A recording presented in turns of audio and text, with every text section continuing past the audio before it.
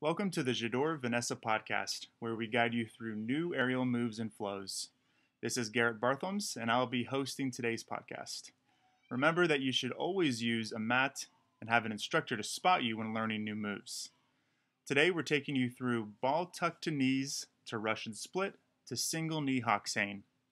From a top bar knee hang, place your hands in a front grip at 10 and 2 o'clock on the Lyra.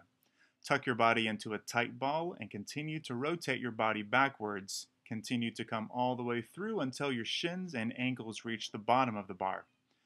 Bring the space between your toes and the ball of your foot to the bar. Extend one leg and ensure that it comes under the bar into a split. The same leg then comes back under the bar and hooks onto the top bar. Finish the single knee hocks hang by taking your hands to the lower bar and push the bar away from you into a single knee scarab.